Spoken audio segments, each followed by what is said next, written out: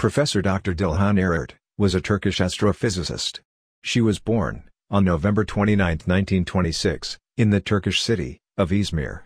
Dilhan initiated her doctoral research work at the University of Michigan and defended her Ph.D. thesis at the University of Ankara's Department of Astrophysics subsequently. Dr. Eryurt was a renowned astrophysicist who made important contributions to scientific research on the formation and evolution of the Sun and other stars. She also worked for the National Aeronautics and Space Administration, or NASA.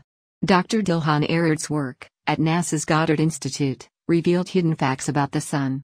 She received the Apollo Achievement Award in 1969 for her successful work that largely facilitated the Apollo 11 lunar mission. Today's Google Doodle has been designed to honor the memory of this truly great woman space scientist. Like, share, and subscribe.